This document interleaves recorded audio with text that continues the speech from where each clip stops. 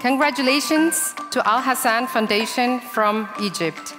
Alhassan Foundation for Differently Abled Inclusion aims for the physical and financial independence of wheelchair users.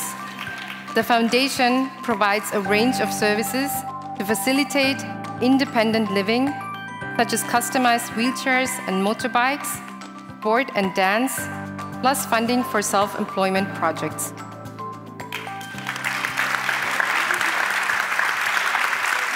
I'm mesmerized. Alhassan Foundation winning the Zero Project Award at the United Nations Vienna.